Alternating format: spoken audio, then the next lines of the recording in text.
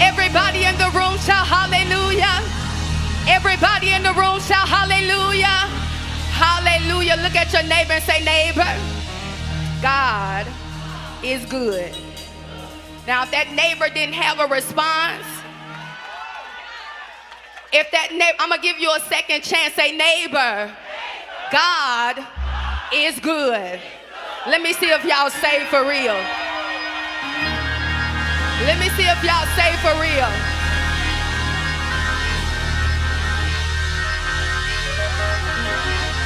He's good even when I'm not good. He's good when our circumstances are not good. God is good. And the Bible said because of his compassionate mercies, we have not been consumed. And so because I have not been consumed, I will not let a rock cry out for me. I will not let a rock cry out for my family. I will not let a rock cry out for my city. But Father, I thank you that I will bless the Lord. Not when the praise and worship team singing. Not at my favorite part of the sermon. Not when I get my taxes. I will bless the Lord. Look at your neighbor and scream in their face, I will bless the Lord at all times. And his praises, all his praises shall continually be in my mouth. Say, neighbor, what's in your mouth? Neighbor, your miracle is in your mouth. Your breakthrough is in your mouth. The praises are in my mouth. What's in your mouth, neighbor? I got a grill full of glory. What's in your mouth, neighbor? I will bless the Lord at all times, and his praises shall continually be in my mouth. Now last week, the doctors thought Raven had cancer. They looked at the report and said, we feel ovarian cancer. We feel the lumps. We see it.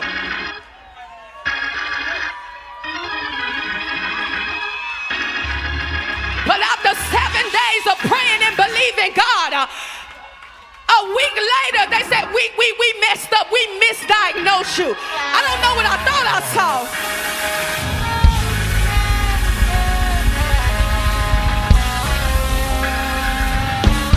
Sure what I thought I was seeing on the x-rays and what I thought I was seeing on the sonogram. I don't know who I'm prophesying to, but I don't know what they thought they saw. I don't know what they think about you. I don't know what they think they see about this house. But can I prophesy that every devil is going to have to change its diagnosis about you? Every devil that prophesied demonically is going to have to change their diagnosis about TG. I prophesy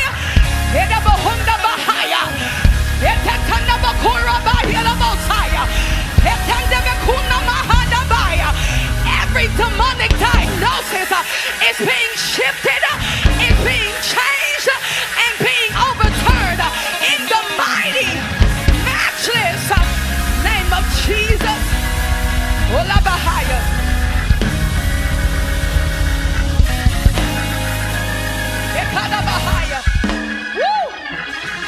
I'm a preach, prophesy the word of the Lord. I got it on my iPad. What the Lord has said for this particular house. I'm not here as their friend. I'm not here out of familiarity. We don't have conversations.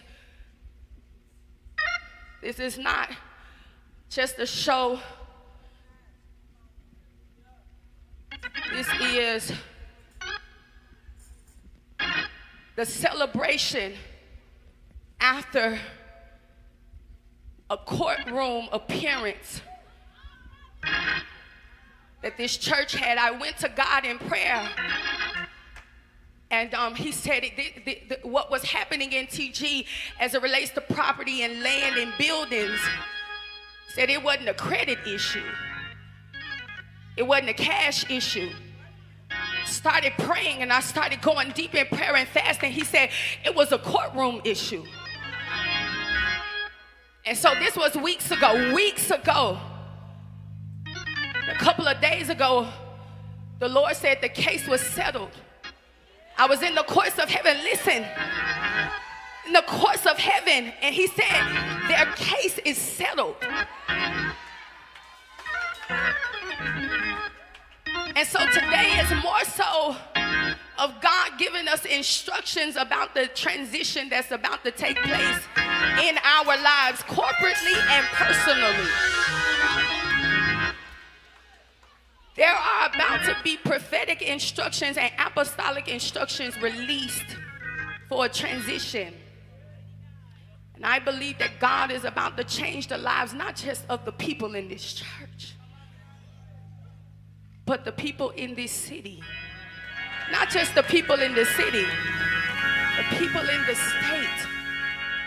And so I am so grateful to be here. I'm going to get the preliminaries out of the way. I'll get them out of the way because I know Apostle is going to be ready to preach. This is a tag team, and so I want to be honorable to what I heard the Lord say, and I want to drop my portion of the prophetic word, and then I want to allow the Apostle to come up. I believe in order, and I believe in the order of God. And so as an apostle, I asked him, I said, Apostle, I want you to take it on because that's the order of God. Amen. And so I want to honor God. Let's honor God for Apostle Cunningham and Prophetess Erica. Y'all, let's honor them.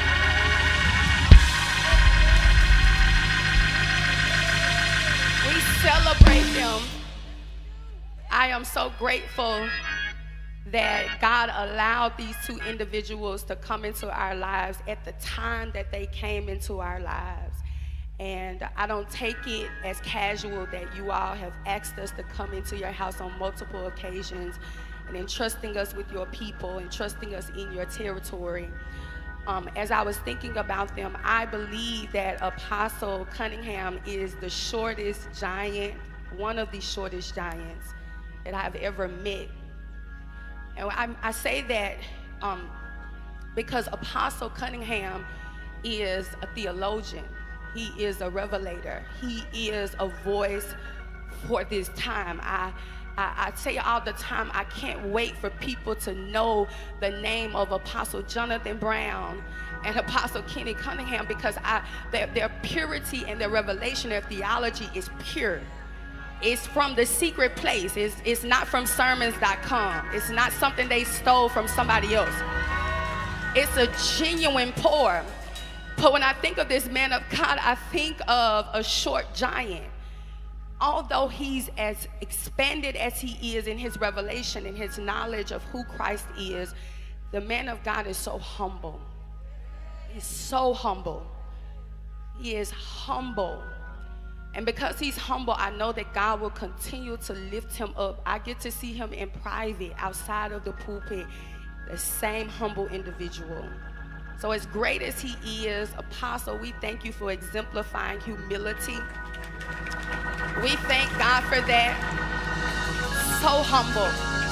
And I admire that about Apostle. We honor Prophetess. Prophetess she is the loving lioness, okay? That's what Prophetess is. Prophetess is don't want to receive the loving and not want to receive the lioness. Because you need both. You need both.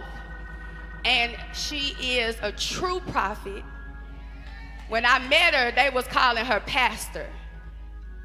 But you can't be around a prophet long and we not find out who you really are. And I'll never forget sitting in the parking lot helping my sister pick out a venue for her wedding. And I was thinking, like, how I'ma say it? How I'ma tell her what I already know? And so we're talking on the phone, and I was like, I'm just gonna say it. I was like, your warfare is what it is, because you got the name pastor, you got the title pastor, but you got prophet warfare. And we had a conversation, and she was like, I never wanted to be a prophet. None of us did. But she is a true bona fide prophet. A true bona fide prophet that God is using mightily, amen. I want to get into the word, but I want to honor my husband, my man of God.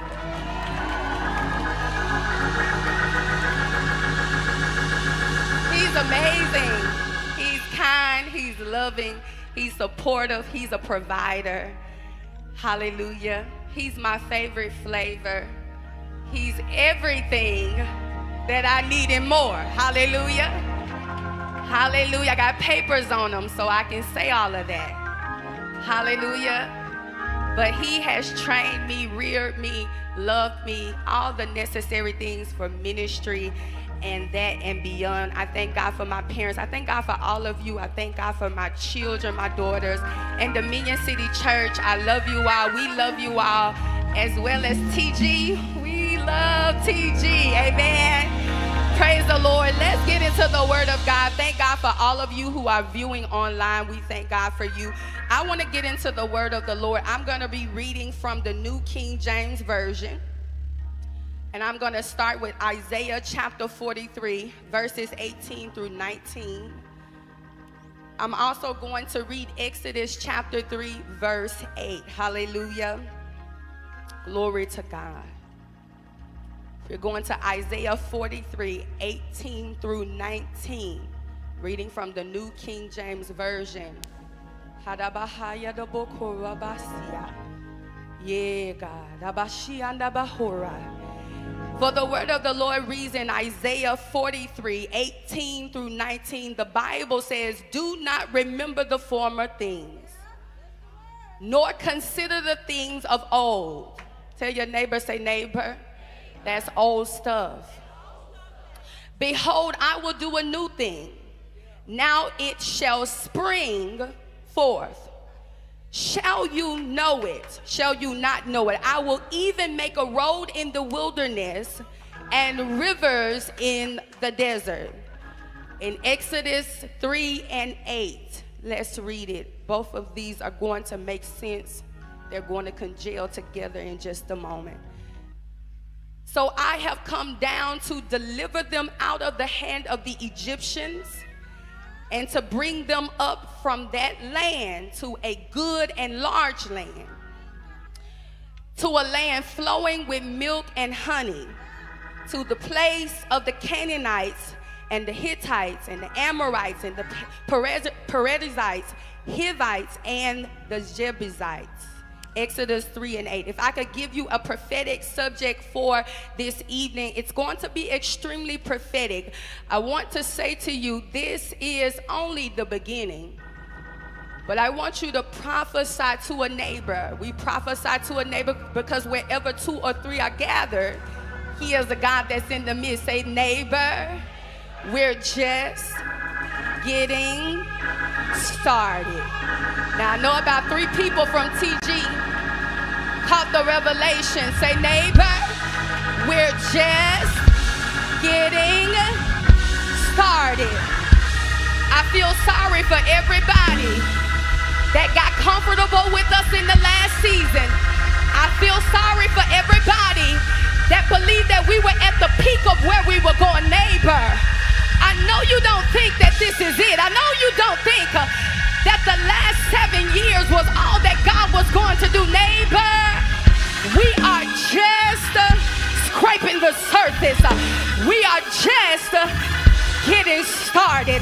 I believe that we're coming into a season of reintroduction. I believe that God is going to allow the believers who have been revived, who have been cleansed, who have been sanctified, who have been expanded. I believe he's going to give you the liberty to reintroduce yourself to people that thought that they knew you. I believe that he's going to give you the liberty to reintroduce your business that you thought was going to die. I believe he's about to reintroduce ministries that people wrote off. I don't know who lost hope in the last season, but baby, you're just getting started. Failures, you're just getting started. Mistakes, you're just getting started. Money is low, you're just getting started. This ain't all, and this ain't it. We're just getting started.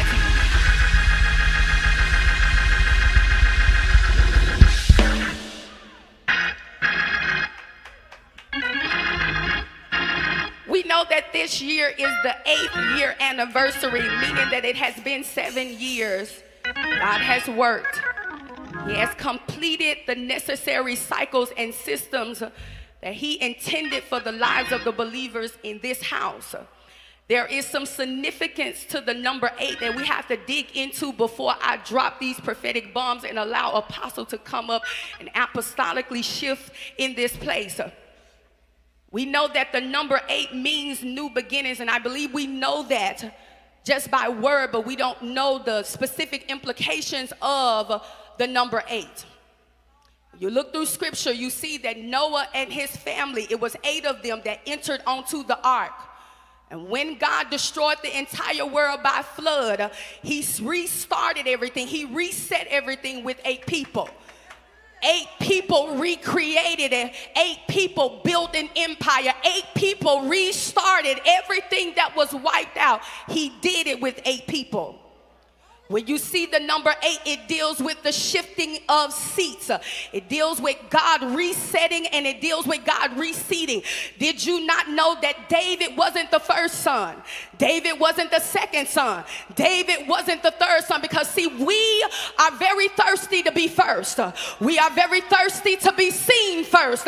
We are very thirsty to graduate first, and there's nothing wrong with that. But the Bible says that the prophet came and he overlooked the firstborn son. The prophet came in the room and he overlooked the secondborn son. The prophet came in the room and he overlooked the third and the fourth and the fifth and the sixth and even the 7th born son.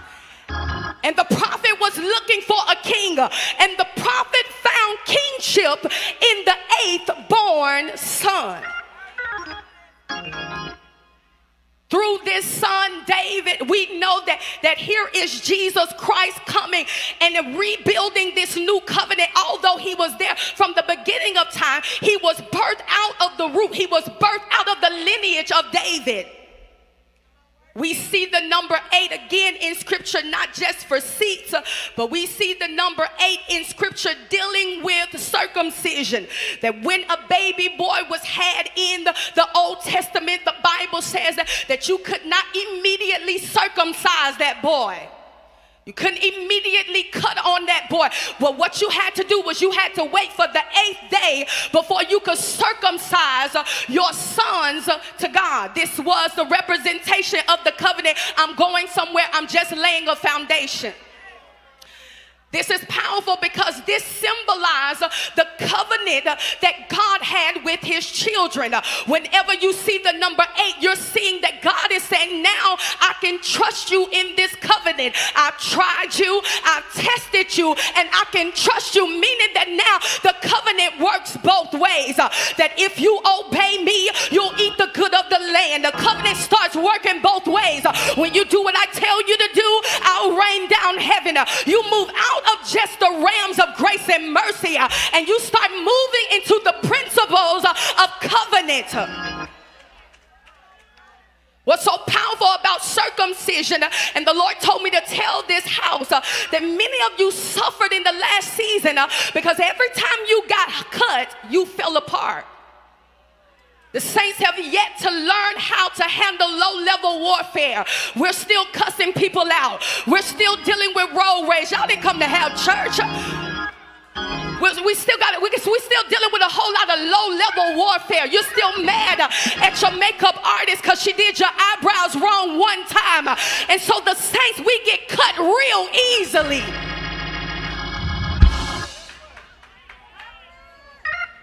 He said in the last season we were getting cut, and when we got cut we fell apart.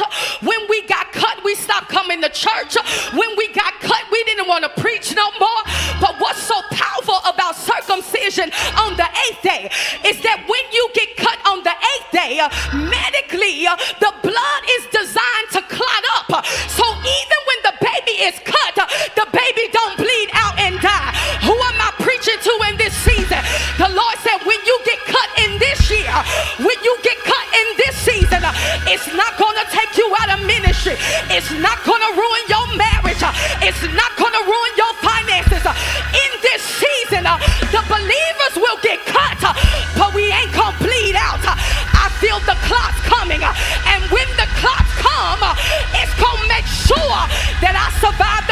persecution, that I survived the anguish, that I survived the issues, that I survived the problems.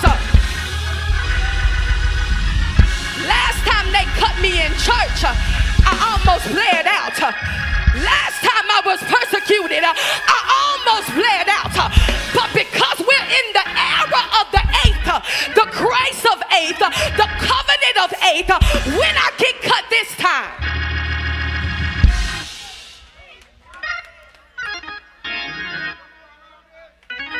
I believe that many of us are coming into an hour where people are not going to see you where they were. And this is important, saints, because we get cut, we bleed out, and everybody is used to visiting us in ICU. Some of you people know when you call it, it's an ICU moment. They know when you call in that you barely can move, you barely can pray in tongues. Y'all, I know this is an anniversary. Some of y'all looking at me like y'all want to fight. They know when you come around, it's going to be an ICU moment. It's ICU in the marriages, ICU in our church friendships, ICU on our jobs. And I said, Lord, I said, Lord, what's your plan for the believers? He said, I'm making sure that people are not going to visit you in ICU any longer,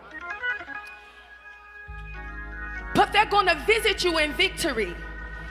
This is important because when God changes the identity and he gives you a new beginning, you don't get attention off what used to make you sick anymore.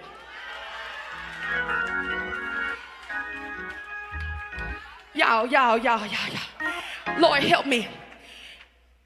There is a responsibility coming to this house that people were going to be okay with this house because it's not as big as other churches, but they're powerful. You know, people say stuff like they small, but they powerful. That's an ICU statement. They say stuff like, you know, they powerful, they leaders, they powerful, but they young. What they got to do with anything? Your mama trying to make up her mind right now whether or not she want to die at the cemetery of a church that she in now, all because apostle and prophetess ain't the age she want them to be. As if age means integrity.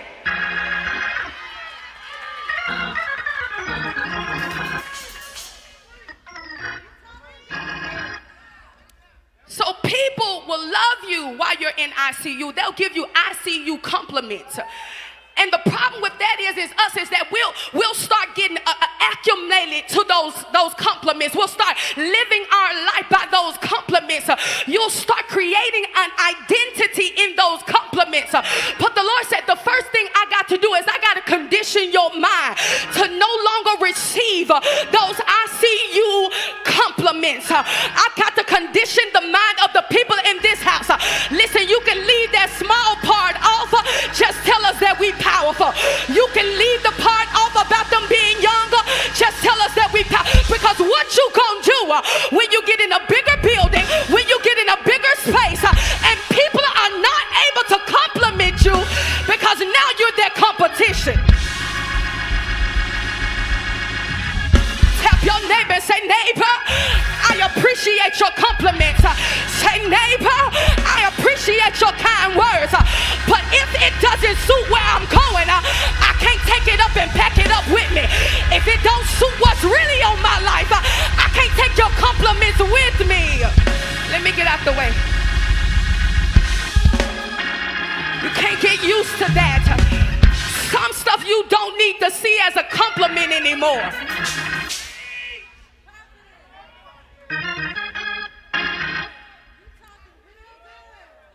The Israelites, they got in trouble with God on several occasions. we see that the Lord, He starts things over by transitioning you out of bondage. You cannot have an entrance without an exodus. And some of you are trying to enter into spaces when you've not exited out of the thing that could kill your miracle. You cannot enter into a new land unless you kill the devils on the inside of you that could eat up your miracle. You can't enter into a new season without letting go of the old season, the old personality, the old way of doing things. The Israelites got in constant trouble with God because while they were in transition, which is where most of us have been, while they were in transition, there was some old stuff that they could not let go of. I want you to know that God is calling the body of Christ out of expired seasons. The danger with expiration is things can still grow even though they are expired. If you leave bread in the package and leave it sitting on your counter, you can open that bread up and there's going to be little bits of mold. There's going to be growth on that bread, but that does not mean that it's healthy growth. The Israelites were in the wilderness for 40 years and they grew and they grew and they grew. What happens when you grow in a space that God no longer wants you in? Can I tell some of you what's going on in your life right now? You're trying to grow in an area that you're too big for. You're trying to grow in spaces that you're too big for. All growth ain't good growth. How many of us can testify that I would rather be small in my purpose than big in bondage? How many of us can testify I may not be a nobody living holy, but I would rather be a nobody living holy than being somebody in the world? I would rather be a nobody living celibate than be a whoremonger in the world. And everybody know my name, and everybody know my address, and everybody that's seen your birthmark, because some of us would rather be known in bondage than not known and be free. Y'all didn't come to hell, church. So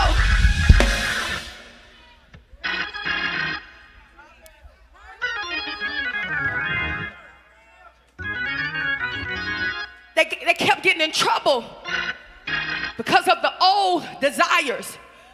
They kept getting in trouble because of the old cravings and the old appetites. And we all have them. We all have appetites and cravings for the old. They kept getting in trouble because of the old. And then I started asking God. I said, God, what was some of the biggest issues you had with these people? He said, these people, these Israelites, they had prophecies over their life. They had seen me do miracles. They've seen me part the Red Sea. They've seen me bring water from the rock. I mean, they had survived things that other people would have never survived. I said, so God, what was their problem? He said they had imposter syndrome.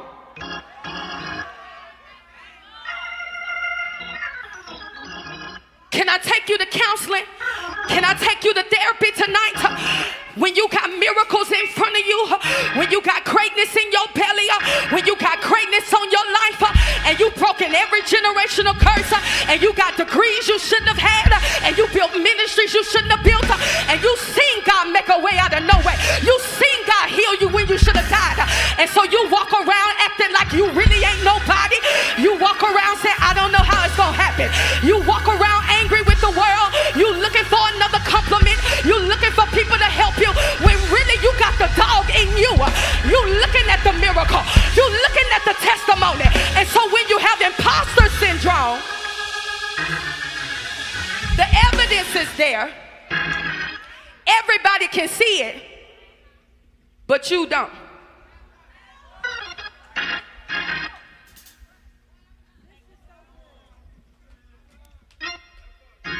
I'm looking at a room full of imposters. And this is how I know you're an imposter, because you waiting on somebody else to cast out the devils when you got the power. See, imposters sit back and they believe that they are not worthy of being in the starting five. Can I prophesy over this house? God came to deal with every imposter. You better stop acting like like you a grasshopper when you really a giant. You better stop acting like you ain't got the Holy Ghost. Every time the enemy comes up against your mind and tries to make you believe that there's an imposter in you, I don't care what the devil says. I don't care what hell pronounces. I'm a big dog in the spirit. And any devil that comes up against me, any devil that comes up against this house, any devil that comes up against my marriage, go have to see the Holy Ghost. Why the believers acting like imposters?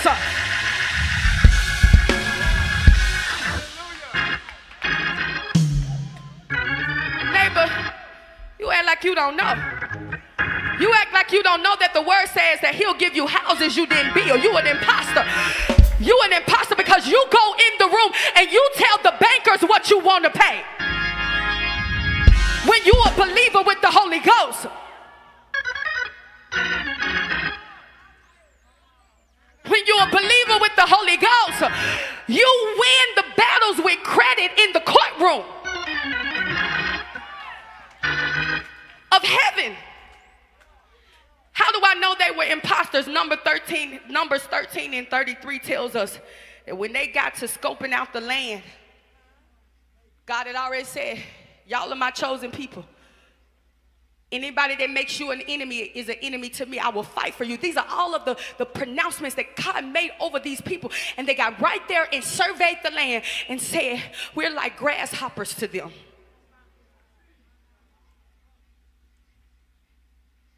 Got right there to the land.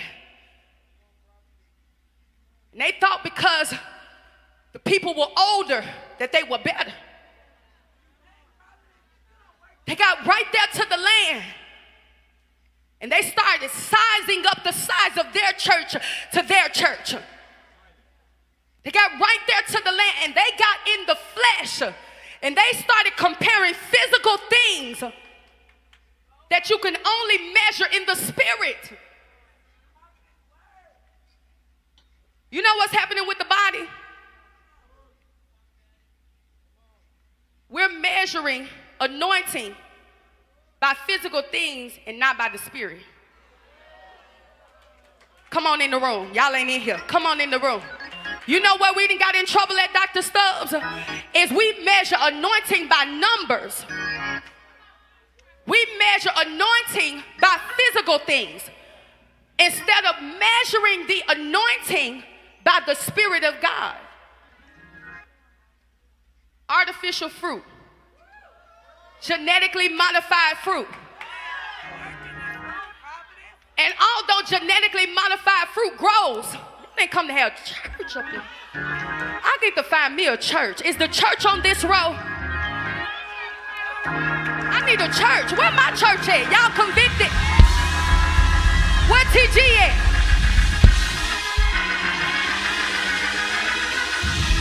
See, in the 60s, men of God,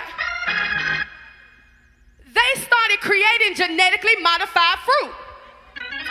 This is where they went to the lab and they took away certain things and they added certain things chemically.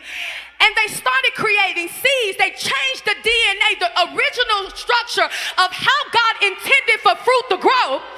They went to a lab and they created new seeds so that they could grow fruit faster, so that they could grow more fruit. But the problem with this, although it grew faster, although the fruit was bigger, although the fruit looked the same, although the fruit smelled the same, although you taste the fruit, when people consume genetically modified fruit, it makes them sick. And the reason I know in the church that we're consuming the fruit of people who was created in the lab of pornography, they still struggling in their zippers. How I know that the people are eating genetically modified fruit is because the believers are still sick.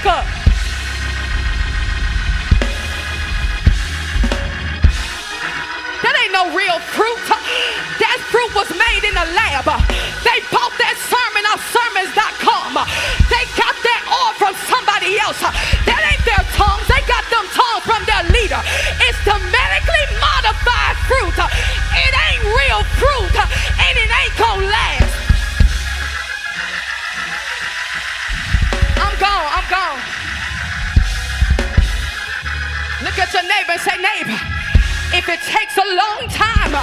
If it grows real slow, if nobody else wants to wait, I don't want no genetically modified fruit. Give me the real deal. Give me real leaders. Give me a real anointing. Give me real oil. Give me real breakthrough. I don't want fake miracles. I don't want fake breakthroughs. I don't want fake sermons. Give me the real deal. Tap your neighbor and say, neighbor, I'm the real deal. Ain't nothing fake over here. I'm the real deal. The oil that you get out of me, it's a real oil. I paid for this oil. I was persecuted for this oil. I was talked about for this oil. I was abandoned for this oil. I was left behind for this oil. I had some hard days and I cried in the midnight hour. This oil that you're looking at, I paid for it.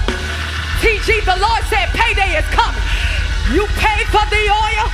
You pay for the anointing. You pay for the breakthroughs. You pay for the power.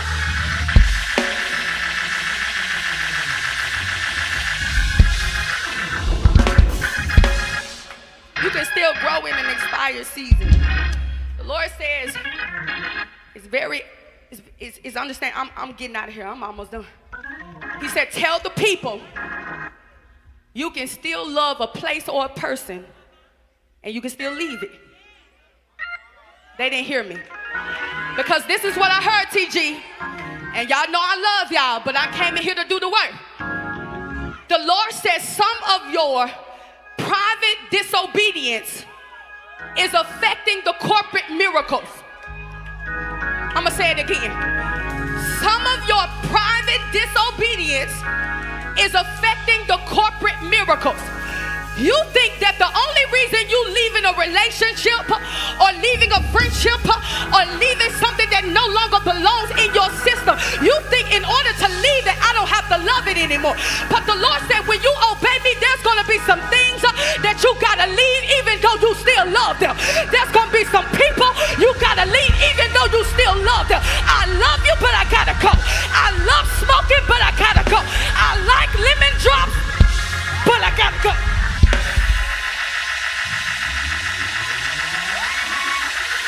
You can love it and still leave it.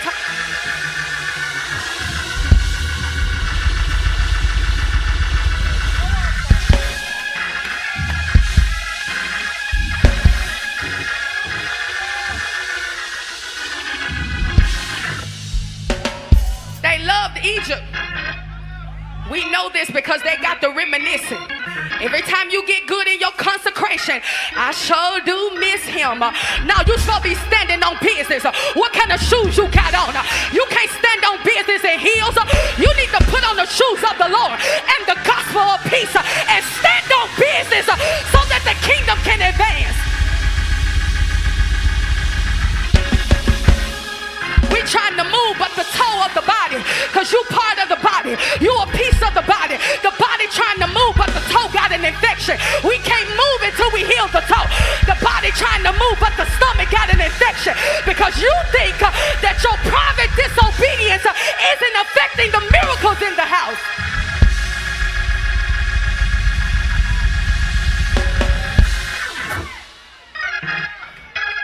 We trying to have breakthroughs and revivals, but the fingers got an infection. So we spending more time in the church taking antibiotics for 2 weeks, trying to clear up infections. And every time we get over one infection, here go an argument between sister so-and-so and sister so-and-so. Every time we get over one infection, here you are breaking your celibacy back in the car with a nappy-head Negro. Every time you break her, hey, we clear up that infection, here you go mad at Prophetess because you didn't like the prophetic word. We got to get delivered. I gotta go. I gotta go.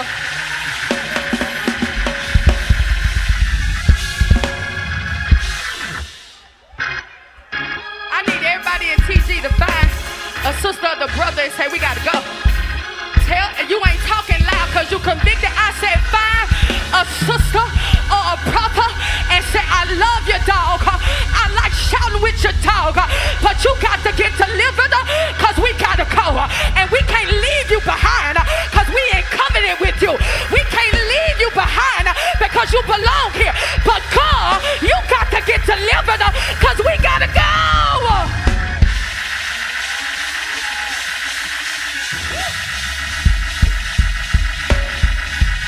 All right, last thing.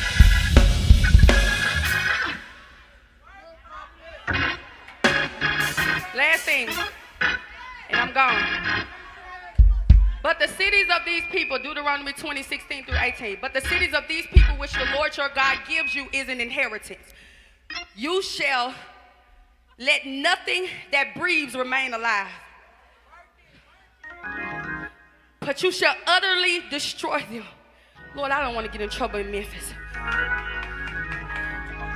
Y'all. When he gave the Israelites, when he gave them their new beginning, y'all, he gave them instructions. We focus on the land of milk and honey. He said, I will give you a land flowing with milk and honey. That was the promised land. But he didn't just promise them the promised land. The Bible says in Deuteronomy 26:3-18, he says, but I am giving you the cities of these people. He said, destroy everything, and I'm going to give you the city of the Hittite, the Amorite, the Canaanite, the Perizzite, the Hivites, the Jebusite. I'm going to give you the cities of all of these people. Now here, and I'm getting out of the way. I learned that believers like to worship, but believers don't like to wrestle. Worship is for birthing. Wrestling is for killing. We birthed a lot. We start a lot. But when is the last time you killed something? When is the last time you brought down principalities in your season? We birth well, but we don't wrestle well. We worship good. We do a great job, and God receives our worship, but we don't like to wrestle. The Bible says we wrestle not against flesh and blood. And I heard the Lord say that, TG, it's time to wrestle. It's time for us to get in the ring. There are some territories that belong to you. There are some houses. There are some anointings. There are some properties. There are some businesses. There are some connections. There are some open doors that belong to you. And if you knew how powerful you were, if you knew how big you were in the spirit, you will understand that the devil is resisting you. And so when the devil is resisting you, you're going to have to mount up wings like eagles. You're going to have to get out of your feelings. You're going to have to turn off glow and try to get glow in Truth Generation. And you're going to have to go forth and you're going to have to wrestle with that devil that don't want to see you in a ring. You're going to have to wrestle with that devil that don't want to see you get to the next level. We ain't wrestling. Each of these particular groups of people served a different God. Sometimes the enemy don't want you to move because when you move into a neighborhood, what was governing that neighborhood got to move out.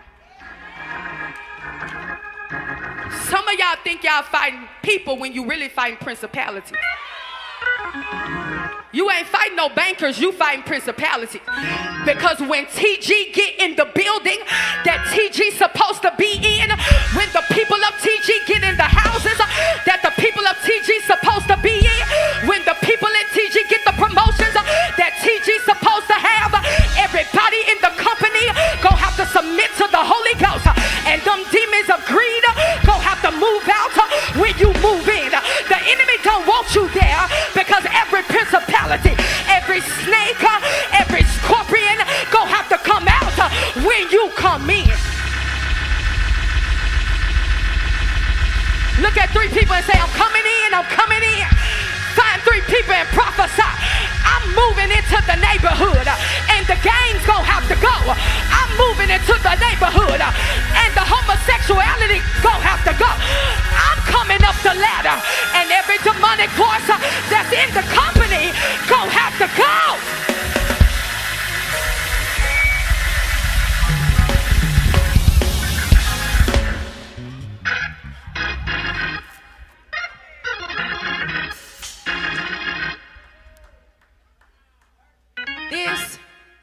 is just the beginning.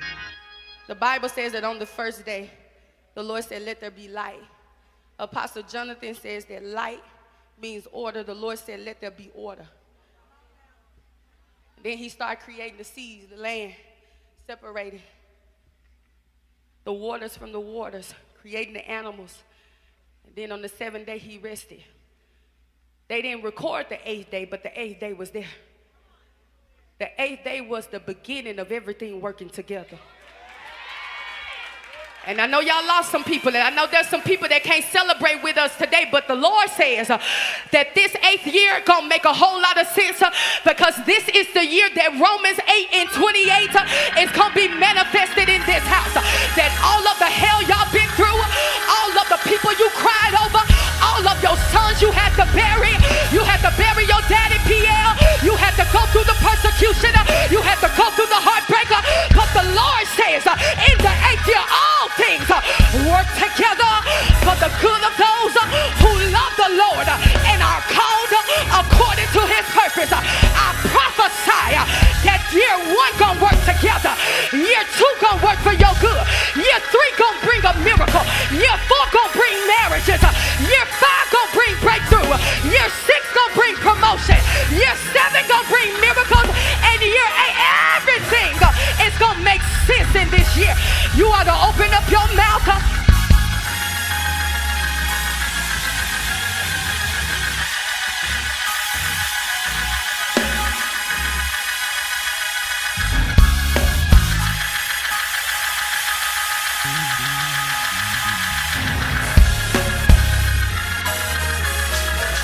Oh, come on, you believe it. Open up your mouth in Memphis and make some noise in the building. If you believe it's on the way, open up your mouth and give God glory. Hallelujah. This place, he's worthy of all the praise.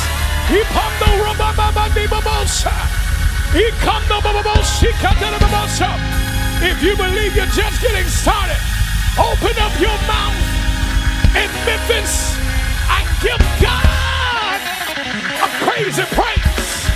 Give God worship. Give God glory. Come on. Yay. Hallelujah. My God, my God, my God, my God. Woo. There's so much God is saying, and I'm about to clarify some things. You would turn to Genesis chapter 26. I just want to add, she's made it much easier for me. And I'm just going to go on over to the finish line. Praise the Lord. Genesis chapter 26. I want to give honor to these two giants in the kingdom of God. Can y'all help me celebrate Chief Apostle Kenneth D. Cunningham and Prophetess Erica Cunningham? Come on, can we celebrate them? Hallelujah. These leaders with a global mandate, we honor you. We thank God for you. They have been such a gift to me in Prophetess. And when I believe whenever you get a gift, you cherish and you honor it. And so I love both of you immensely. I thank God for both of you for just being the leaders you are, loving me and my wife, showing me authenticity. We're in a time now, loyalty and authenticity is dried up. And so we want to appreciate people who reverence what authenticity. There's no agenda. Real, true, powerful, anointed. Can we celebrate them one more time? Come on, these global leaders. Hallelujah. Amen. And can you just help me celebrate? My blonde loves to have fun. She's my blondie, y'all. And she makes me look good. She's a part of my apostolic work. Can y'all help me celebrate the global prophetess, my wife, my baby mama of 3 girls. Hallelujah. Prophetess Ashley Brown. Can y'all help me celebrate my wife in the building? The love of my life. I just got to say, no one can out-preach. No one can out-prophesy, out-dress, out-cook, out-clean. My wife, and I honor you and thank God for you. I preach better when you're in the room. Amen.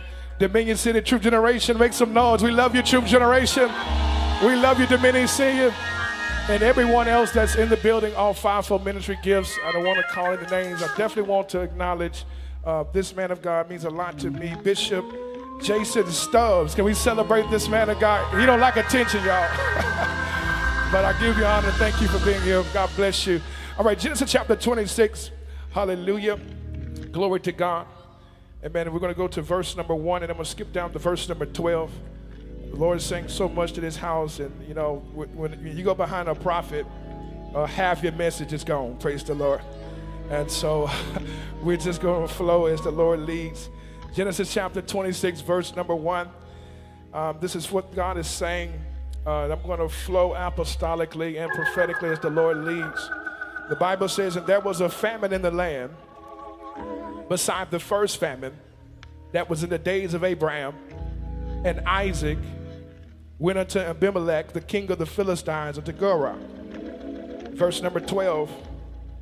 Then Isaac sowed in that land and received in the same year 100-fold, and the Lord blessed him.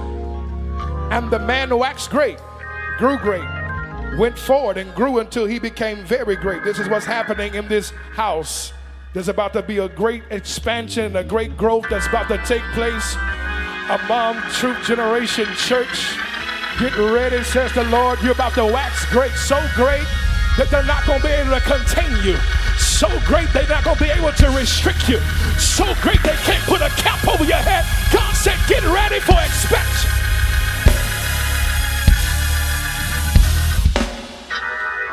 And verse 14 says, for he had possession of the flocks and possession of the herds and great store of servants, and the Philistines envied him. For all the wells which his father's servants had digged in the days of Abraham, his father Philistines had stopped them and filled them up with earth. And Abimelech said unto Isaac, go from us, for thou art much mightier than we. And Isaac departed thence and pitched his tent in the valley of Gerar and dwelt there. And Isaac digged again the wells of water which had digged in the days of Abraham his father. Hallelujah. I want to stop there. I want to come from a subject. I want to talk about from pivot to promise. From pivot to promise. There's the promise is about to be in your possession. No more waiting on it. No more looking for it. No more hoping for. The Lord says the promise is about to be in your possession, but it's going to come into your possession when you make a pivot. Touch your neighbor and say pivot, pivot, pivot. Hallelujah. You may be seated in the presence of God. Hallelujah.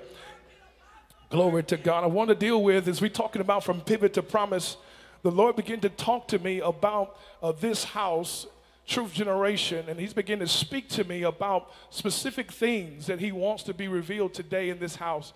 And what he talked about me about, he says that this house is in the midst of transition. And as you are in the midst of transition, all seasons of transition will bring tension. This tension will begin to settle in the midst between the house. And the tension does not necessarily mean it's a bad thing, but the tension is designed to test the heart of loyalty. Many of you, if you're in the midst of transition, your marriage, there's tension in the household. I mean, there's tension that's sitting there, whether we want to agree on the finances, whether we want to agree with making sure your mama stay out of the business of the family, whether we want to agree, there's tension that takes place. Many of you, with your finances, you're dealing with tension. You're dealing with tension, whether I should make this financial decision, whether I should join this financial network, what should I do? There's tension that comes. And the Lord says in this house there has been tension because the tension is designed to test loyalty of the heart. He says the tension in this house has everything to do with Truth Generation shifting from a pastoral framework to an apostolic paradigm. And God raises up apostolic leaders who have vision. These apostolic leaders have vision that is designed to help mobilize, is designed to help impart, and is designed to occupy a city. And so what happens when this tension comes into the room, because people, when it comes to transition, tension is very hard. Tension comes in to interfere with transition. And so when the apostle has transition in mind and God begins to tell him, hey, I'm going to need to move some people around in this season of transition. It's nothing personal, but I got to move some people around, because you can't marry positions in the church. Jesus married the church, so we don't have to marry the church. But when you're insecure, you live through a position. And how you know you live through a position? When it's time for you to move, you throw a pity party, you get all of your feelings, because you don't know how to transition when God says transition. You don't know how to pivot when God says pivot. And so when the apostle says, hey, I want you to move from the praise and worship team, and I want you to move the first touch, I want you to move from youth ministry, and I want you to move to the media department, I want you to move from the media department, and I want you to move from the intercessors team. Some of us get into our feelings and we get mad and we don't like the transition, but God says that tonight we got to learn how to get into kingdom alignment. If God is moving me, it's because he prepared me for the other side of the vision, for the crossover of the vision. So I'm not going to push back against the vision with a spirit of rebellion.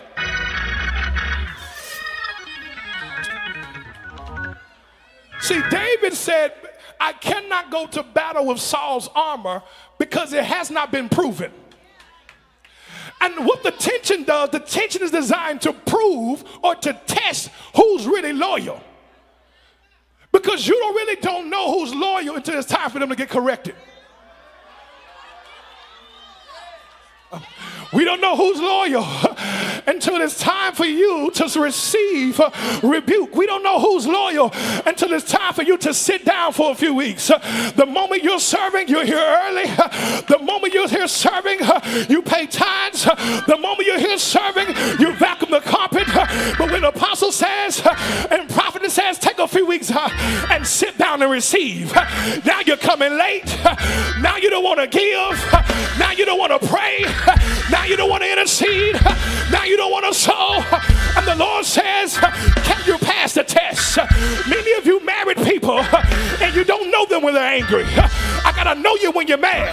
I got to know you when you're offended. I got to know you when you're tempted. I got to know you when you're horny. Who are you? How do you respond to being tested?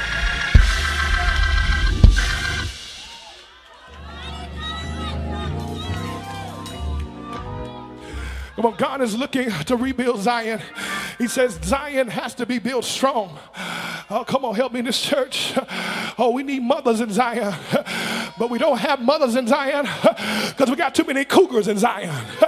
Oh, we got to get into a position in the church to where we understand that we have a responsibility to advance the kingdom of God, that we understand we have a responsibility to honor the glory of God. I got to move on. I got to move on.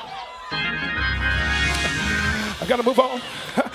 And then the Bible says in Genesis 26 and verse number 12, before I get to that, it's dealing with something that is powerful, because I want us to understand, as we're talking about knowing or testing and proving, when transition, as we're dealing with transition and pivoting to promise, you have to begin to deal with the Leviathan spirit. One of the main characteristics of a Leviathan spirit, it means to twist things. And then you see animals like crocodiles, they're designed that when they begin to bite their prey, how they begin to choke the oxygen or to release the oxygen out of their prey, they like to twist and move their prey. And God is saying this is a season for this house that we got to stop twisting things. God help me. Oh, hallelujah in here. We got to stop twisting comments. We got to stop twisting what's being said in meetings. We got to stop twisting what's said in sermons. Ain't nobody studying you. We ain't talking about you. We're talking about the collective house. But when you have a ear that's consumed with trauma, you always twist the sermons to saying they don't like me. They preach at me. They say I'm crazy. They say I don't belong there. You twist my words. I didn't say you didn't belong here. I said you got to get in line if you're going to stay here. But you got to stop twisting the words that God is is sent to bring you out of bondage.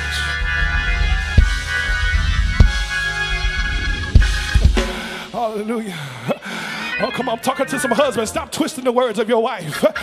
She didn't cut you down. She didn't say you weren't no man. She just said, I just need some more time. But you heard what you're saying. I ain't taking care of the house. I ain't taking care of my... Stop twisting up words and learn to hear from a healed ear.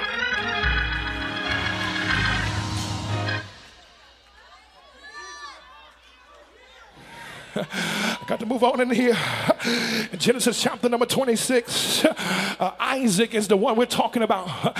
And what makes this passage so powerful is that it mirrors Genesis 20, because the same aspect of dynamic of what we see Isaac living in, he's reliving history of his father. It's a familiar spirit. And familiar spirits study bloodlines. They study generation after generation. And so when it's your turn to walk into your 20s, when it's your turn to walk into ministry, when it's your turn to walk into your marriage, the enemy has already studied your generation. He studied your daddy. He studied your mama. He studied the bloodline. And so when he makes it to you, he knows how to reintroduce the same bondage that your daddy got killed in. Who am I talking to in this room? And so Isaac now has to deal with the familiar spirit. He has to deal with the same thing daddy dealt with. He has to deal with the same famine that daddy dealt with. He lies and says Rebecca is his sister and not his wife. Abraham lies like Sarah is not his wife but his sister. He then has to deal with the same level of bondage that he had to deal with stopped up wells. And so I want to talk to some people in this room that you have to deal with familiar spirits, that you see the same thing that your granddaddy and your daddy dealing with now trying to come down to you. You see the same addiction of throwing wands at the stripper pole trying to come down to you. You say the same addiction of smoking drugs and drinking trying to come down to you. You see the same addiction from the previous generation trying to come down to you. But I got news in Memphis that God is about to give you strength. God is about to give you power to break every familiar spirit. Say it's going to bypass me. It's going to bypass my marriage. It's going to bypass my health. It's going to bypass my kids. It's going to bypass my mind. It's going to bypass my finances. If you believe that it's about to bypass you, open up your mouth and say it's about to bypass my church. It's about to bypass my apostle. It's about to bypass my prophetess. If you believe it, throw your head back and scream.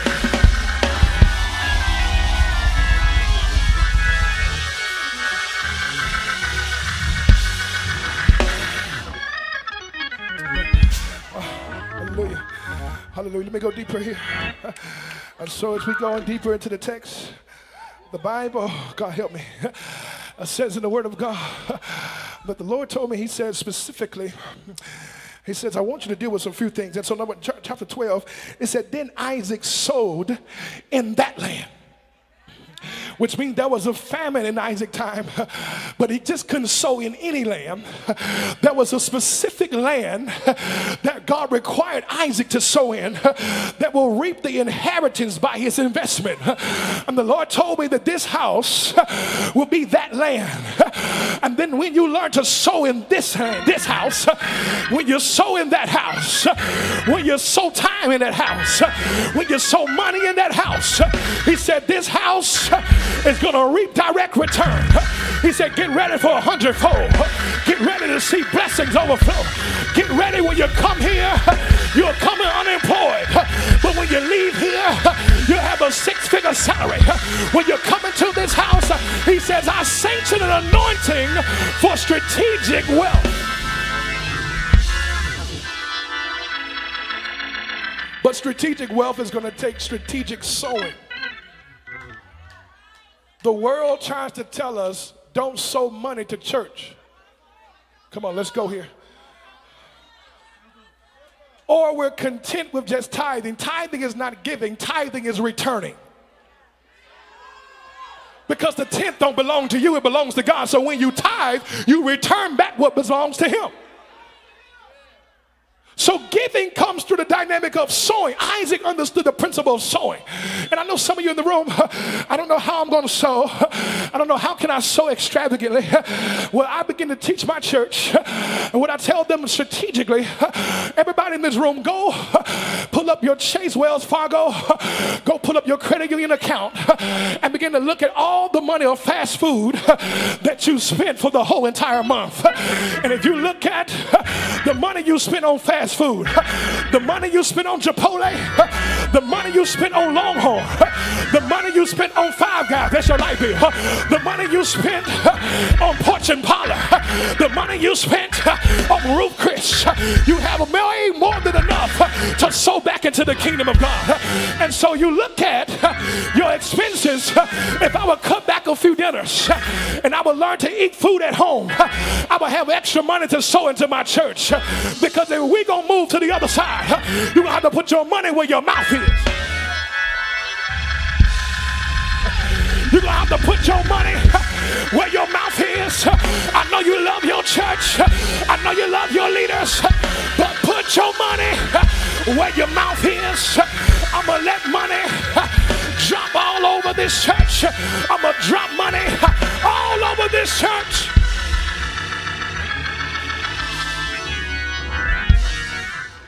Why is it necessary? Because many of you wouldn't even still be here if it wasn't for this church. Some of you would not be married if it wasn't for this church. Some of you wouldn't be in your right mind if it wasn't for this church. Some of you wouldn't even have a business if it wasn't for this church, because have the church support your business anyhow. So why don't you take time to sow back into the kingdom of God?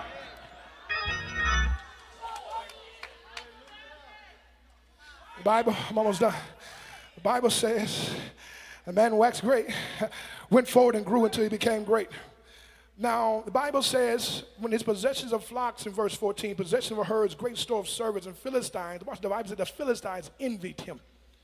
And I began to settle on this because the Lord told me, he says, there's some work we're going to have to do tonight. And part of the work we're going to have to do, because what we must understand, success attracts assassins. Everybody wants to be successful until successful attracts assassins, because it's not that they don't respect what you have, it's just they don't want you to get there. Some of you, it's not that you're blessed, it's the fact that it's you that has the blessing. Come on, if it was anybody else in the family, they will be fine. If it was anybody else in the city, they will be fine. If it was anybody else down the street, it will be fine. But the fact that it's you brings them in a place of emotional bondage. Then the Lord said we have to begin in this moment apostolically to deal with demonic trademarks. He says there's demonic trademarks that is over this city and over this church that he says that he's dealt with. But I want to highlight the demonic trademark. The demonic trademarks that of culture and media is placing over Memphis is that this is the leading murderer capital of the U.S. It's a demonic trademark that has to be torn down. And it's going to be torn down because God is going to raise up a church that has intercessors that's going to go in the spirit realm and tear down every demonic trademark that's over this city. That Memphis won't be known by murder. Memphis won't be known by bondage. Memphis won't be known by gang activity. Memphis won't be known by drugs and alcohol. Memphis won't be known by bondage. But he said Memphis won't even be known. He said it won't be known by 3 dead kings. He said it won't be known by a dead king named Elvis. It won't be known by a dead king Martin Luther King who died at a hotel in Memphis. It won't be known by the rapper or king of Memphis by the name of Young Dolph.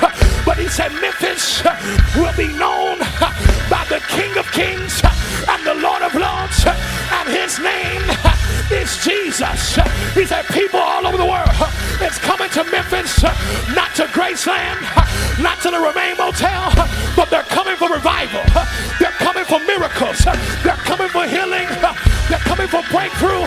If you believe it, open up your mouth and give God praise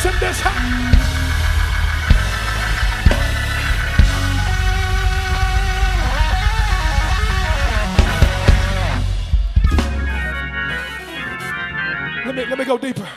The reason why this strategy by the media, culture, people of these different entities that are trying to come against the city of Memphis, the Lord showed to me like this. In the natural, FedEx is the second largest cargo aviation system in our nation. FedEx comes through Memphis, and Memphis pretty much is the breach of the top end of the entire Southeast. So if you need products in the southeast of the nation, it has to come through Memphis. This is why many of us, we're praying when your product make it to Memphis. Y'all don't want to help me have church in here? Come on, I'm talking about some women when your product, come on, Shein, and I'm talking about those of Fashion Nova. I'm talking about when your new Gucci shoes has to come through Memphis. You shakatadababaka, hoping that it makes it to your address, because it has to come through. It has to come through Memphis before it makes it to Mississippi. It has to come through Memphis before it makes it to Alabama. It has to come through Memphis before it makes it to Georgia. It has to come through Memphis before it makes it to Louisiana. It has to come through Memphis before it makes it to Florida. And so this is what the Lord told me. He said, just like it is in the natural, so is it in the spirit.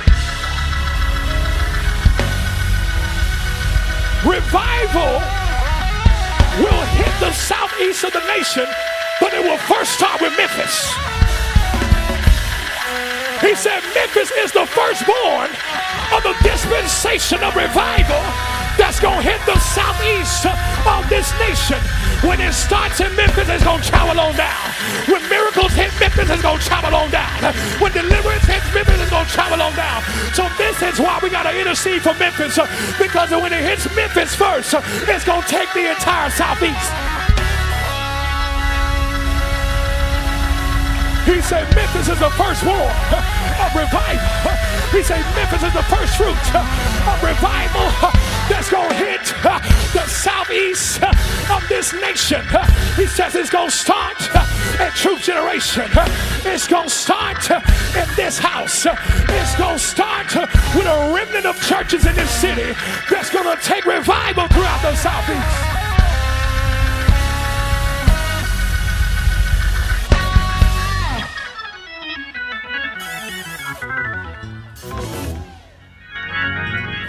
This is why the warfare is so intense. This is why resistance and labels have been placed over this city. Because God is going to start with Memphis first. This entire city, and it is going to begin to hover over the entire southeast. Now you know why the enemy wants Memphis bad. Now you know why the enemy is fighting Memphis. Now you know why CNN is talking about Memphis. Now you know why Fox News and Channel 5 ABC and all of them are talking about Memphis, because they understand that the enemy understands on heaven's agenda is to start through Memphis and take over the entire Southeast. I gotta finish this. I'm almost done. I promise you I gotta get out of here. Hallelujah. And so she called it up.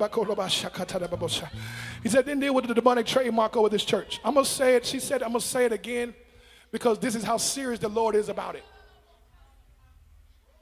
He's that serious about it. He wants to say it twice. In both, he gave it to both of us. The Lord showed me a meeting in this city, Zoom meeting, with older leaders in this city who've been discussing this house and the leadership of this house. Yeah. I know I'm on Facebook Live, but I'm that bold. I'm in my office tonight. They can come find me in Cleveland, Dominion City Church, if they want to find me. Listen, he told me a strategic meeting. And when they begin to collect and say, listen, we got to begin to envy. We got to stop that church. Who he think he is to keep plowing through COVID. Who they think they are. They're young. So what they planted into the region to discourage people from looking this direction, he said that what they said was, they're anointed, but they're young. And the young that they're using is not necessarily by age. He's trying to plant that is inexperienced and unlearned. But the Lord sent this apostle to Memphis tonight to tear down this demonic trademark and this lie on this city that's trying to come against this house. That the age ain't got nothing to do with it. In fact, God used Joshua Young. He used Samuel Young. And God said he gonna prove to those preachers in their group chats. He's gonna prove to those preachers on their Zoom calls. He's gonna prove to those preachers in their phone conversation that he's gonna prove that this young house, that their labor with false demonic trademarks is gonna take over every four corner of the city. He said, true generation, get ready to dig in Collierville, get ready to dig in Cordova, get ready to dig in Germantown, get ready to dig in Bartlett, get ready to dig on Fraser, get ready to dig on Poplar, get ready to dig on Airways, get ready to dig on Union Street, get ready to dig downtown, get ready to dig wells that will feed, that will quench the thirst of a nation, the thirst of a city. If you believe it, throw your head back and open up your mouth and give God.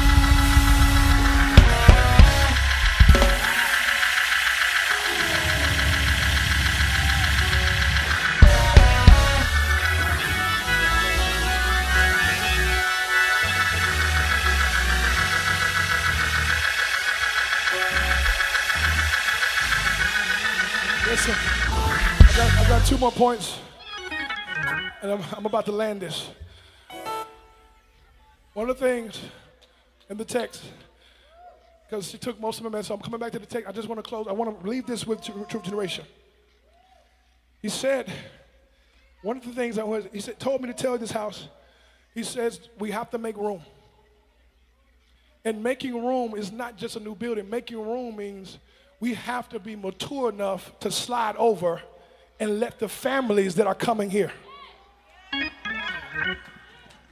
The Lord says he's given this house and this leadership a multi-dimensional anointing.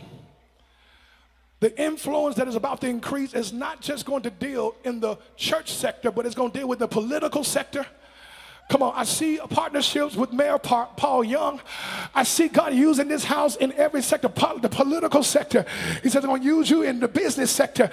And he says he's merging this house between ministry and marketplace. Because of where he's taking this house. He's sending kingdom benefactors that are going to come and sow. And I'm talking about sowing by the thousands. But he says, Truth Generation, you can't have the only child syndrome. What is the only child syndrome? I got 3 girls. Layla's 10, Ivy's 4, Savannah, my youngest, she'll be 1 on the 21st of this month. When Savannah wasn't here, when she was in my wife's belly, Ivy was used to being the youngest. Ivy was the one that was spoiled, and Layla was spoiled as well. Ivy was the one that got the attention and got the nurturing and all of that she needed. But then there was a time where our family was expanding. And because the family was expanding, here comes another baby that's coming into the way, and you can't, God, we taught Ivy, you got to make room for what's on the way. You can't get mad or envious about what's coming. You matter, but we have to make space, because mama and daddy is not just called just for us. Mommy and daddy is called, come on, to this nation. We have to make room to share them. We make them, but when you are the only child syndrome, you don't want to share mama and daddy. You want all the meetings. You get offended when they can't call you right away, when they can't call you back the same hour. We get offended because we got the only child syndrome. But God said, because of the growth I'm getting ready to send, he said, this church is expanding. This network is expanding. This ministry is expanding. And we can't have the only child syndrome. It's not just about you. It's not just about your feelings. Make room so everybody can get what they need. I need Truth Generation to look at a neighbor and say, neighbor, make room for the next level. Make room for the harvest. Make room for more prophets. Make room for more intercessors. Make room for the evangelists. Make room for the pastors that are coming. Make room for the entrepreneurs. Make room for sinners. Make room for the white people. Make room for Hispanics. Make room. Make room. Make room. Make room. Make room. Make room. Make room. Make room. Make room. Hallelujah.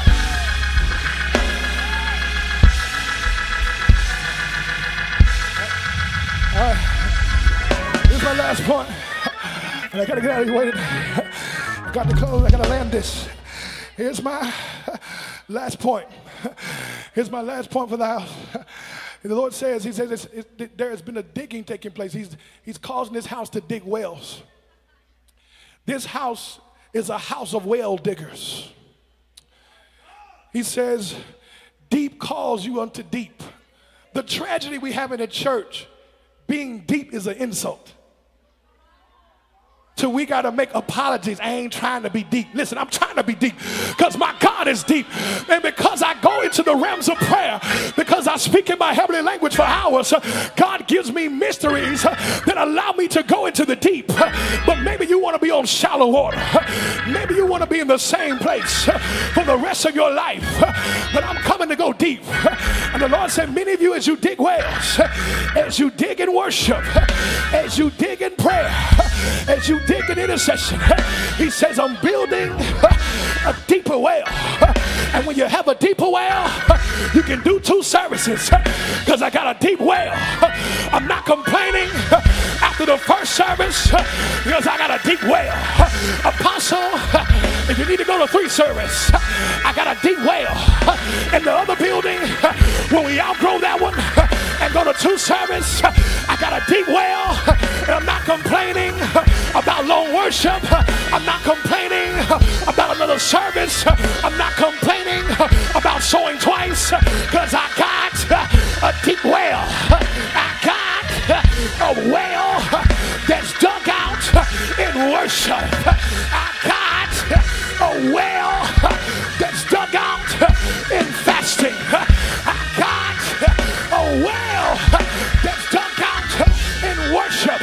If you believe it, throw your head back and give God a...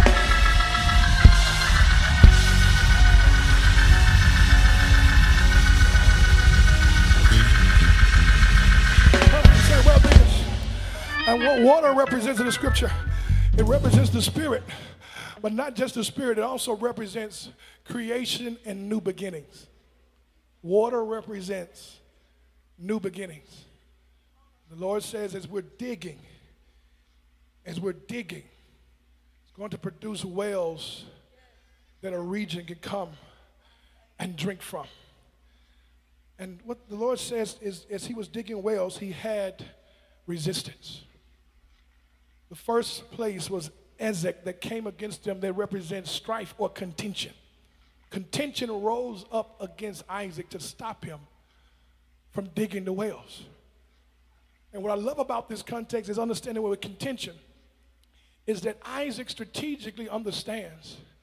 The Lord shows him that you got to reserve your energy for what's ordained for your life. Some of you are tired and overwhelmed is because you're exerting energy to battles God never ordained for you to fight. And pride would tell you, let me go after every battle that comes my way. But no, wisdom says, listen, if I got to fight for this man obviously is not mine, he's yours. I ain't got to fight. Come on, women I'm talking to in the room. You got to get into a place, I'm tired of fighting over men. Listen, if I got to fight over him, he's not mine. If I got to argue with you, if I had to go back and forth, obviously, he's not mine. And then the Lord told me, he said, what he's getting ready to do, because he said also with contention in the Hebrew, what's added to also is competition. Isaac didn't have time to compete because he said, I'm going to dig my own lane. Ministries in the body of Christ are competing against each other. And what Truth Generation has, you have your own lane. God says he's giving you the anointing to dig your own well where you ain't got to borrow from nobody else. You ain't got to beg nobody else. The Lord said the well that I'm digging that you're going to have, it's going to be yours. You ain't got to fight for it. You ain't got to war for it. He says this well that I'm giving this house. He says when you dig it, you're going to dig it well. You're going to dig it until it opens up. If you believe it, open up your mouth and give God glory.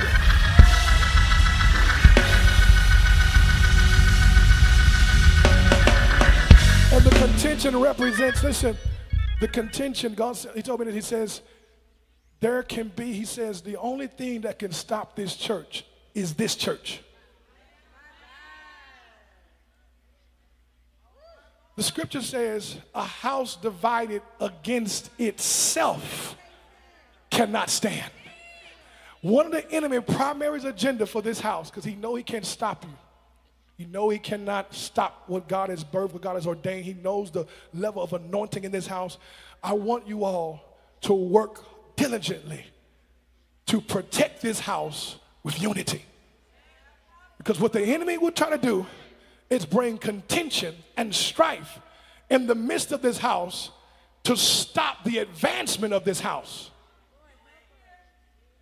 And we have a responsibility to protect it with unity.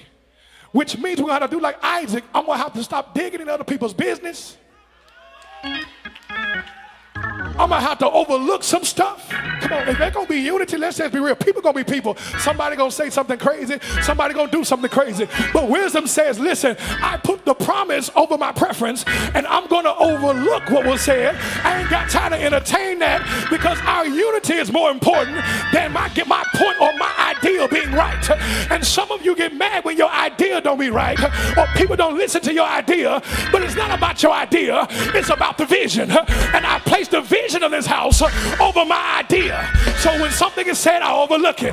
That's my sister, I love her.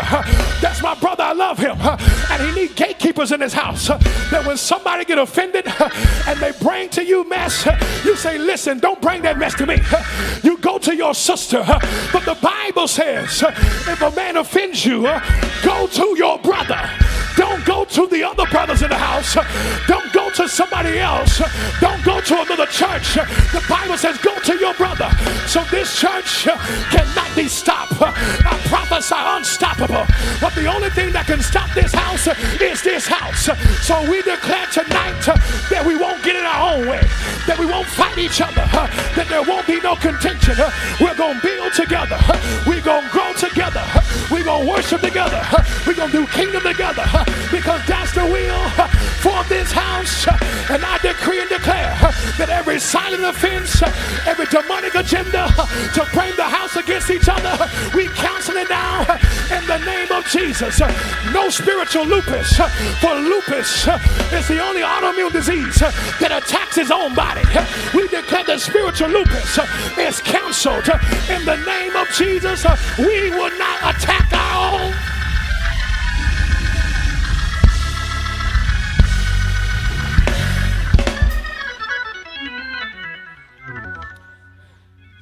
We will not attack all.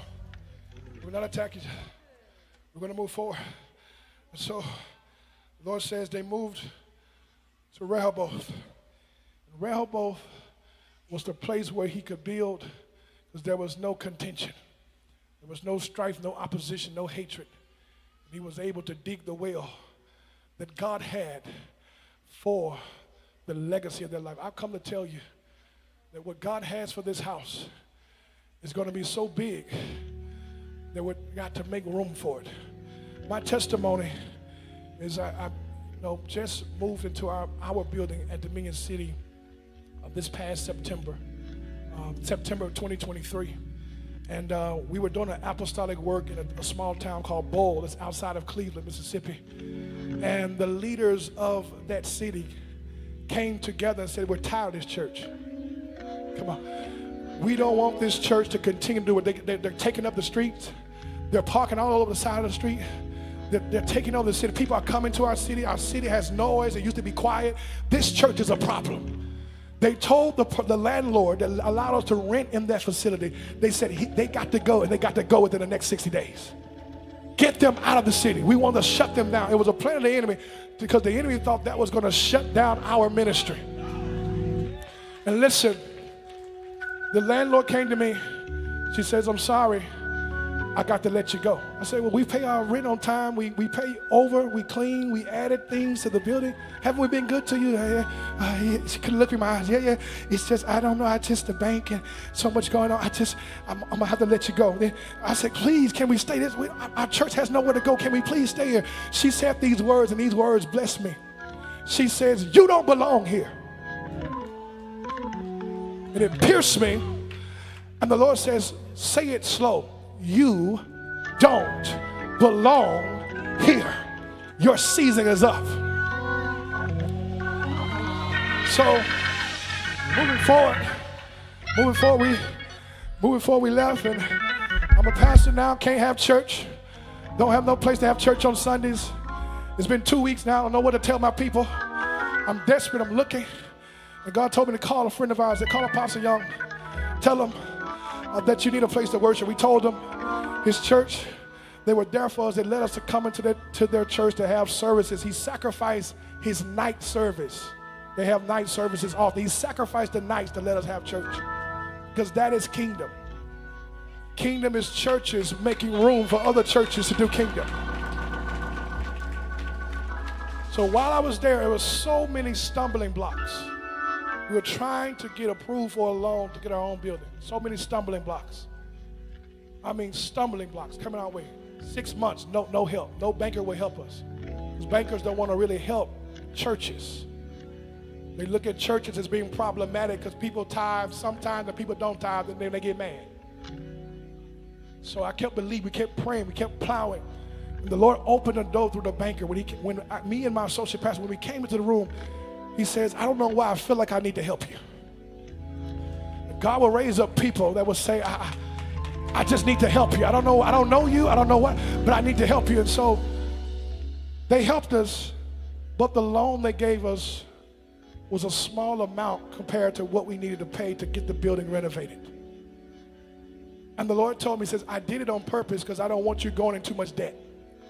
I want you to believe that through your house, I'm going to raise the money that's needed to fund this vision, to renovate this building so that you and your church can have worship. Listen, when I began to get in the project and examine how much money it was going to take, I was nervous, afraid. The Lord says, it's in the house. He will never place a vision over the house if he doesn't place the provision in the house. So we believe God. There's a Super Seed Sunday, and we don't have a whole lot of rich people in our church. We all trying to work and maintain, but we all sacrifice. And on Super Seed Sunday, we all believe God. We all sold together corporately as a church $47,000 in one Sunday. I saw supernaturally God send people who wasn't even a member of the church. I just want to write this church a $10,000 check. We saw that through prayer, through sacrifice, through being unified through the process. We saw it.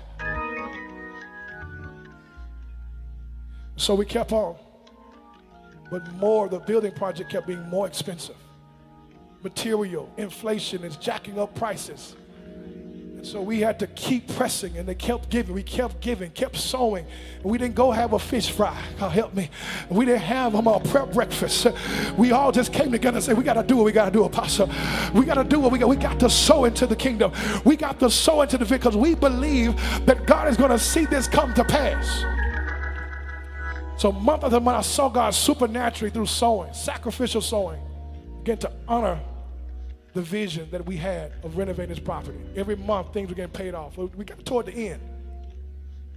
And when I've learned about construction projects, time means money. You're behind. You're behind. It's going to cost you more money.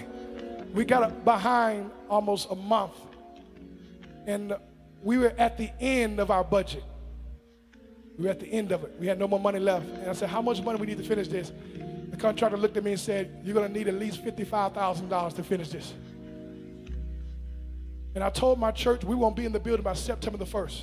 I gave them a promise. I believe in being a man of my word. And so here we are in August, 3 weeks away, $55,000 short.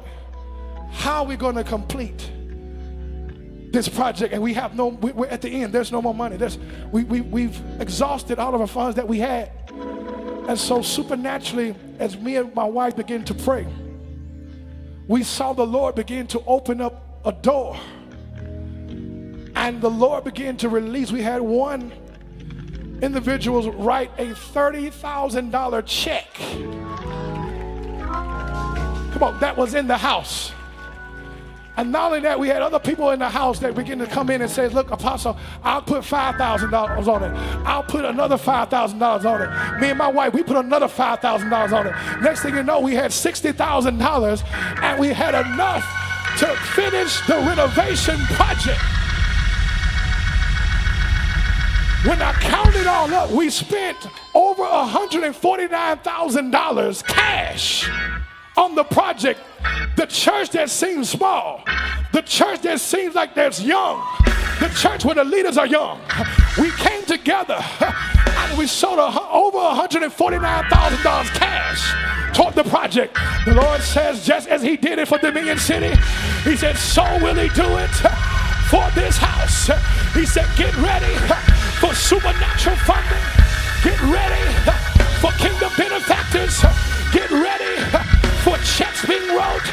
Get ready for people to sow mega seed in this house. Come on, I need all the ushers and musicians to help me land this plane in Memphis tonight. If you believe me, I want you to lift up your hands and open up your mouth and say about the land this plane on tonight.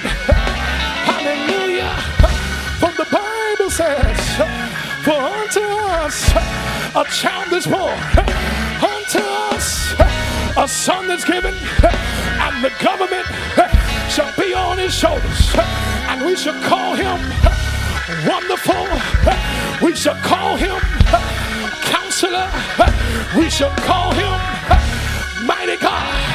We shall call him Prince of Peace. But the Bible says, for whosoever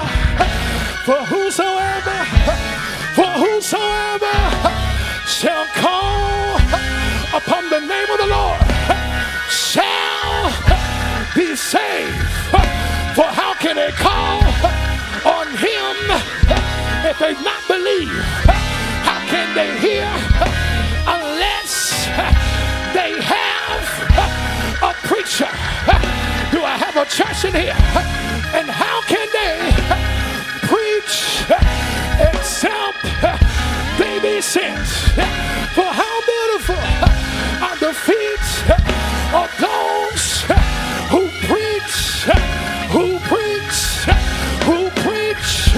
the gospel of good news. I wish I had a church in Memphis tonight that will help me plow for God, highly exalted him and given him a name that's above every name. With every name of Jesus, every knee shall bow, every tongue confess that Jesus Christ is Lord. Open up your mouth at True Generation tonight and give God a hand clap of praise. If you believe it, throw your head back and shout glory.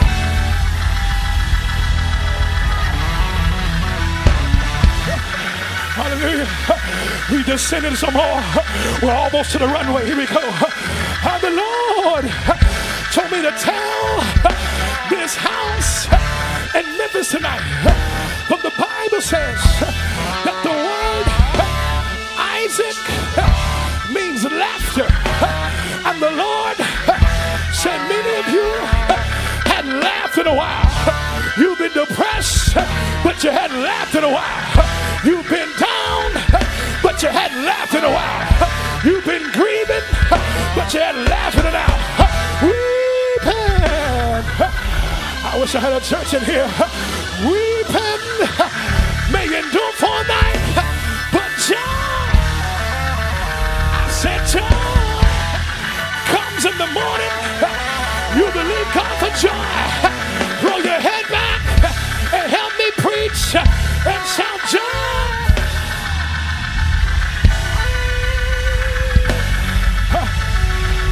This is what the Lord told me to tell this house, and I'm getting out of here.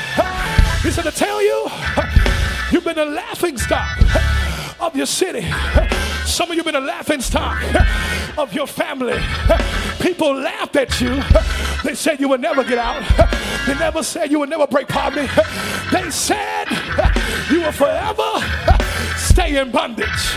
They said you will never get married.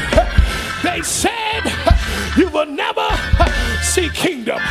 But the Lord told me to tell this house, you will have the last laugh. They talked about you, but TG gon' have the last laugh. They dismissed you, but TG gon' have the last laugh. They said you will never make it, but you lay hands on yourself and say, I'm gonna laugh the last laugh. Open up your mouth and give God a crazy praise. If you believe in Memphis that you're gonna have the last laugh.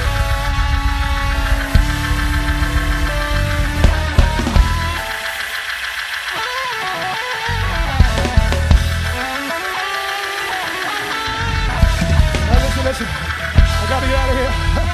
But I gotta close. I gotta land the plane officially. And we got to let you go. But I grew up Baptist. And how I close is I got to land it on a cross called Calvary. That there was a Savior, and his name was Jesus. They laughed at him. They beat him. They spit on him. They mocked him and said, here is your King of Kings and your King of the Jews.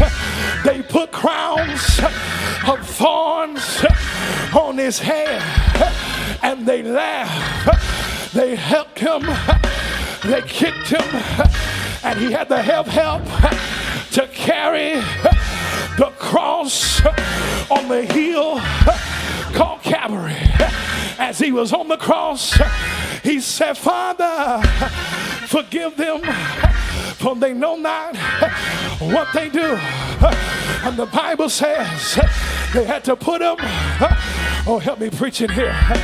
They had to put him in a buried man. They had to put him in a borrowed man's tomb.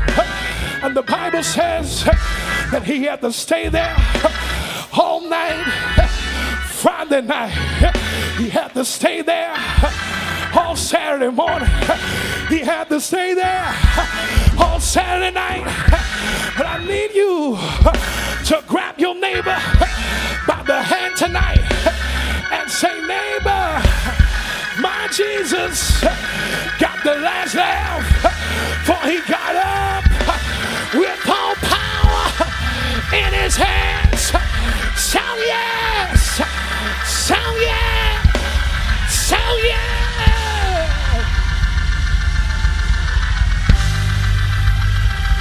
If you believe you're getting up tonight, if you believe you got the last laugh, if you believe your enemy's gonna have to watch you bless, they're gonna have to watch you prosper. If you believe you're gonna have the last laugh, open up your mouth and give God a praise. I'm gonna pivot. We gotta pivot. We gotta pivot into the promise. We got to pivot into overflow. We got to pivot into breakthrough. We got to pivot into miracles and signs and wonders. We got to pivot. We got to pivot. Now open up your mouth and scream. Go crazy in this. Come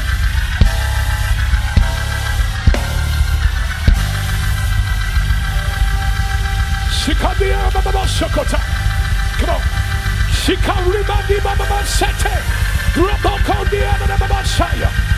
Come on. Come on.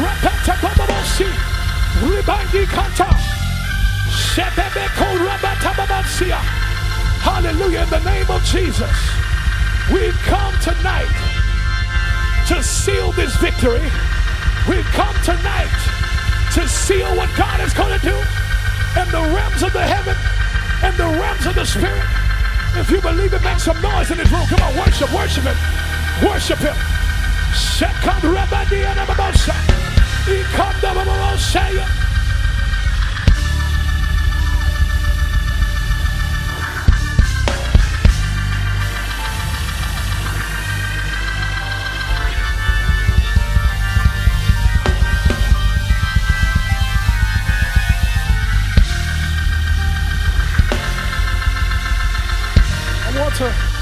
You in the black right here.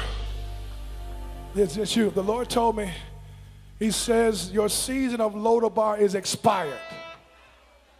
He said to make an announcement tonight that your season of grieving, your season of carrying what other people couldn't appreciate is over.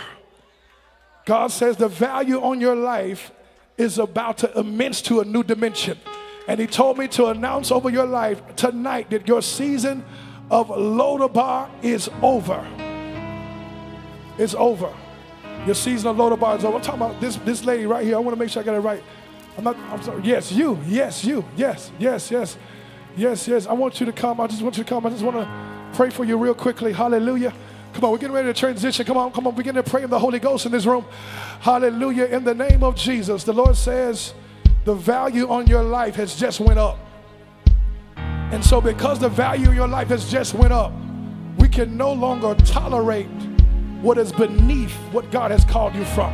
I declare in the name of Jesus, the Lord says this is a testament that he sees your tears, that he's heard your cry. You've been pleading to God, God, can you come and find me? And the Lord says, I sent the apostle to find you tonight.